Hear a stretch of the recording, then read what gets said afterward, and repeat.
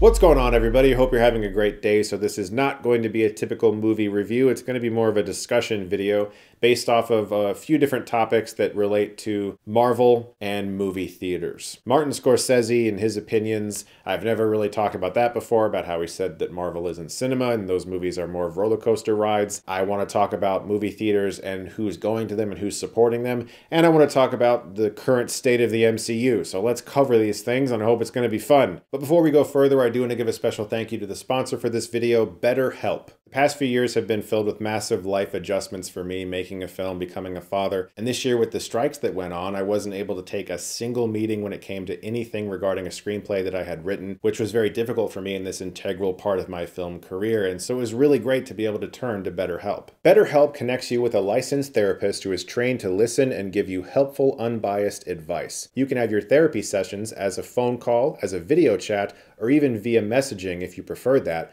Whatever's the most comfortable version of therapy for you. BetterHelp can match you to one of over 30,000 therapists in their network, which gives you access to a wider range of expertise than may be available in your area. And if the therapist you're first matched with doesn't feel like the right fit, which can be common when starting therapy, you can easily switch to a new therapist at no additional cost without stressing about insurance, who's in your network, or anything like that. Over 4 million people have used BetterHelp to start living a healthier, happier life. So if you think you might benefit from therapy, check out the link in my description below, betterhelp.com/Chris Stuckmann. That not only supports this channel, but it will also give you 10% off your first month with BetterHelp. That's betterhelp.com/Chris Stuckmann. That link is in the description below. Thank you so much to BetterHelp for sponsoring this video. I saw The Marvels. There's a lot of people talking about this movie right now.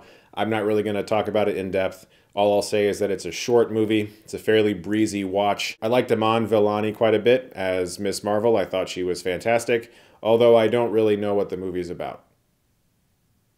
That's what I'll say. What I really want to talk about is what I don't really consider a debate anymore. It's really just a discussion point that I'm seeing a lot, and it was jump-started when Martin Scorsese said that Marvel movies and superhero films weren't really cinema and that they were more theme park rides and you go to those movies to have fun, and that's great. He wasn't really saying that that's wrong. He was just saying that it has its place and that it shouldn't be the entirety of why we go to the movie theaters. And I very much so agree with him. There's a really good video on some of these topics I'm about to get into from Patrick Willems. It's on his channel. It's called, I think it's like Who's Killing Cinema or Who Killed Cinema. I'm going to link that in the description below. He makes really great videos. It's like 90 minutes long. It's a feature film in its own right. It's a great video that can educate you on a lot of these topics I'm going to discuss if you don't know anything about them. As far as movies in the MCU after Endgame, I've enjoyed Shang-Chi quite a bit. I liked Spider-Man No Way Home quite a bit. I liked Guardians of the Galaxy 3. Black Panther 2 was fine, but honestly, it's been downhill. I have completely fallen off the train of watching the shows. I haven't seen Secret Invasion. I didn't see Loki Season 2. I didn't see Miss Marvel. And I really do think the major issue, at least for me, is the Disney Plus stuff. I just couldn't keep up with it. It was like you have to know all of this. And for a minute, they were sort of like making it so you didn't have to watch the shows to get into the movies. But The Marvels is the first big MCU film where you kind of did. Like if you didn't see WandaVision, you might be curious about things that are happening with Monica Rambeau. And if you didn't see Miss Marvel, you need some catching up about her. The film tries its best to do that. And if you didn't see Secret Invasion, apparently that actually will help you because I didn't. And I watched and read some other reviews of people saying that the Nick Fury in this movie is nothing like the one that was just in Secret Invasion, that it's almost insulting. I didn't have that experience because I didn't watch that show, so maybe that actually makes the movie better. I don't know. The point is, I stopped caring about this continuity because there was just too much of it. It had to like become my entire life if I wanted to keep up with this fucking story that's happening in these movies. I enjoy watching comic book movies. In fact, I love watching great ones. Obviously, I've had Daredevil behind me for like every video for a couple years now. I love good comic book movies. I have always been very inspired by them. Sam Raimi's first two Spider-Man movies are two of the most influential movies I've ever seen. And Nolan's Dark Knight trilogy is fucking amazing. I'm sitting here wearing a Dragon Ball shirt. That's a manga, also known as a comic book. I mean, I don't have to sit here and pretend like I'm above any of this. I get excited about all of these movies, but I also get excited about watching a 3.5-hour Martin Scorsese film in theaters too. A lot of people aren't like that. I bumped into a guy the other day at a restaurant who was wearing a Halloween 1978 hoodie, and I was like, oh man, did you know that tonight they're showing that movie in a theater nearby? And he was like, oh, that's cool. I don't really go to movie theaters anymore. And I was like, why? And he said, because I can just, watch it all at home. And that is the mentality of a lot of people, is that it's just easier to watch things at home, and it's why movie theaters are struggling. It's why physical media is struggling. I could do a whole video on how Best Buy is not going to be offering physical media anymore after this holiday season. In fact, I might do a video on that. If I sound elitist in any way by saying you got to go to the theater, you got to support theater, I understand that, because when I was a kid, I could only see like 1 or 2 movies in theaters a month, and I would always go on the $5 discount day and take advantage of any coupons I ever had, and I get it. It's expensive, but this isn't just about going to a theater to support a theater. It's really about the kinds of movies that are being made. 1,000 people have talked about this forever, and I'm not the first person to say this, but the thing is, it's like we often complain that movies aren't the same as they used to be. Why don't they make them like they used to? That doesn't look like a real movie, blah, blah, blah. We hear those complaints all the time, and then we go home and we pirate movies, or we don't buy the Blu-ray, or we don't go to the theater, and we wonder why Hollywood isn't hearing us, and it's because the only way they do is if we spend money. You can bet your ass we're going to get more Five Nights at Freddy's movies, because that film did incredibly well, even though it was day and date on Peacock. They hear those things. They recognize those things. My concern with the MCU going downhill is that a lot of people are only going to the movie theaters to watch these giant movies.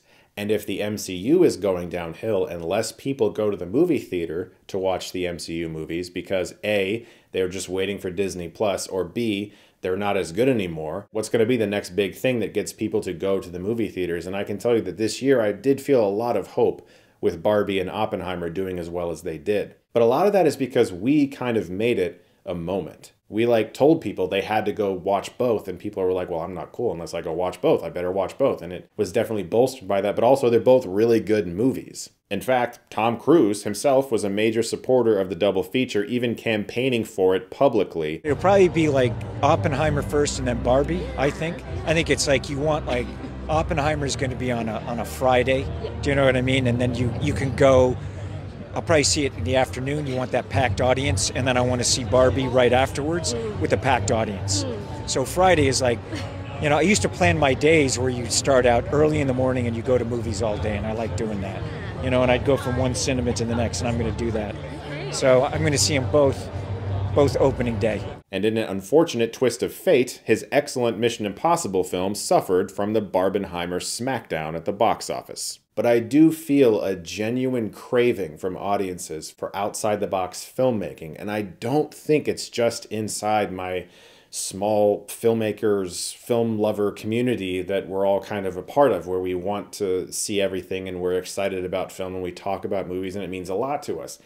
I know that not everybody's like that. I have tons of friends who watch 2 movies in theaters a year, but I am actually a little concerned for movie theaters, for physical media, for some of these things that I do feel are staples of our industry, of what we love, because everything is changing right now and it's very scary. Just the other day, Warner Brothers once again canceled a finished movie with the Coyote versus Acme film that apparently was completely done and had really strong test scores at screenings. Now, recent reports do seem to indicate that Warner might allow the film to be sold elsewhere, but keep in mind that was only after being absolutely eviscerated in the press and social media by every single entertainment outlet, as well as a 100% united public and fandom. If we had remained silent, this potential option might not have shown itself. Do you have any idea how terrifying that is? Especially as a filmmaker. You work so hard to get that ever-elusive green light. And someone gives you that green light. And you're like, all right, I'm in. But now I better really focus because I got to make this thing. All right, I made it. Holy shit, we got through it. All right, we did all of post, all of the CG, all of the animation. We've got the score. It's edited. It's being tested. holy shit, like we're here. And then some guy just checks a few boxes on a form and says, fuck you, I want a tax write-off. That's the world we're living in right now. And no one's taking this seriously. People are pissed about it.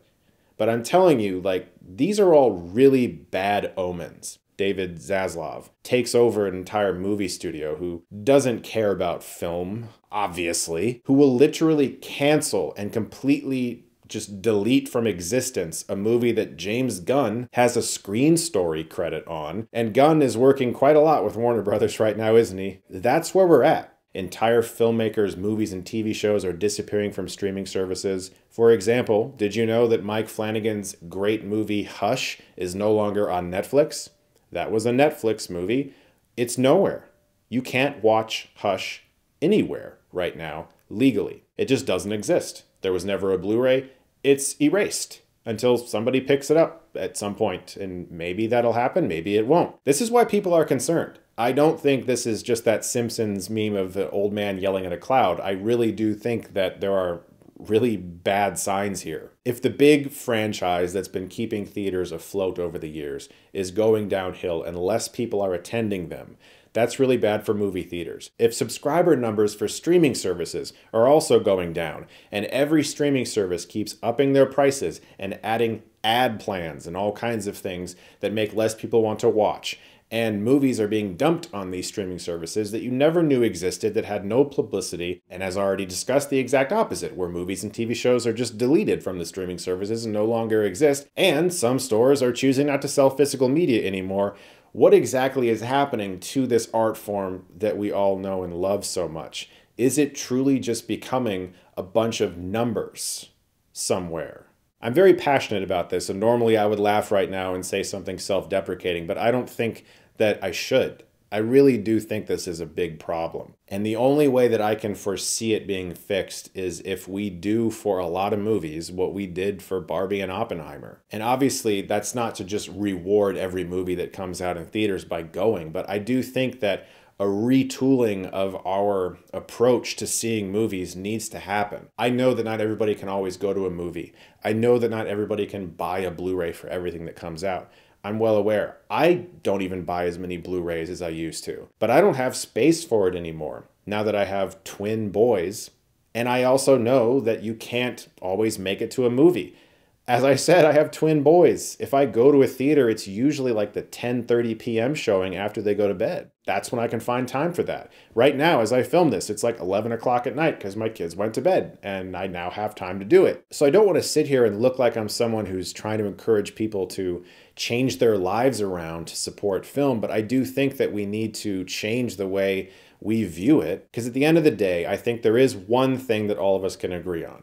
Not everyone's going to agree with Martin Scorcese in his comments. Not everyone's going to agree that the MCU movies and shows are going downhill. A lot of people like what they're seeing. And not everyone cares about going to a movie theater. There's really annoying people sometimes with cell phones, and people are loud, and it's not always the best experience. And some people can't go to a movie theater. Maybe they physically cannot get out of their house to go to a movie theater. Everyone has a different life. But I do think the one thing we can all agree on is that as film lovers, as people who appreciate movies, who want to either make them or just love watching them, we would like to watch good ones, right? We want to see good movies. We want to be transported to another world. We want to feel like we've just experienced something that changes us in some way, or that hit us in the emotions, made us feel something, or that was just a great time. We want to be scared, we want to laugh, we want to cry, all that stuff. We want to watch good movies. And we want to have variety. We want to be able to watch a superhero movie, but also watch a courtroom drama or a character study about someone who's dealing with some psychological issue. And that's how it used to be. You used to get all of that. I do think that in general, streaming is to blame. And this year with the strikes, this is the first time actors and writers have ever said, hey, we gave you guys a decade of this weird shit where you didn't report your numbers and nobody knows how many people watched our movies and shows, and we're done with that shit. You guys have to pay us.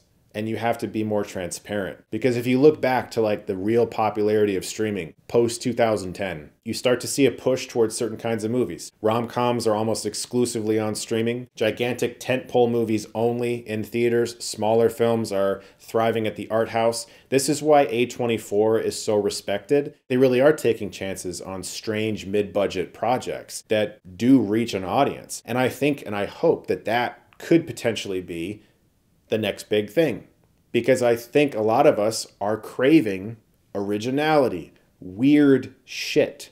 Not everybody is. I've been to a ton of screenings in Cleveland, packed with audiences for like weird movies, and I've heard the way people talk about them when they leave. But it's what these movies do with those expectations. When I saw Beau is Afraid, for instance, I thought that movie was so weird, and I respected the hell out of it. It was so well made. Did I get it? Not really. Did I need to understand all of it? No. Did that scare me? No, it fucking enthralled me. And yet tons of people skipped out on that movie because they were like, I don't want to do the work of figuring that out. And that really bothers me, because a lot of us do this, what I'm doing right now. We sit in front of our cameras, we make a YouTube video, or we write articles, or we blog, or we write for a paper, whatever. And we ask Hollywood to not do what the MCU is currently doing. We say, please stop doing that. Please, like, be better. Make more original shit. And then when they do, we're like, hold on. I don't understand any of that. That was weird. Why'd you make me watch that? Why was there a big old penis in the attic?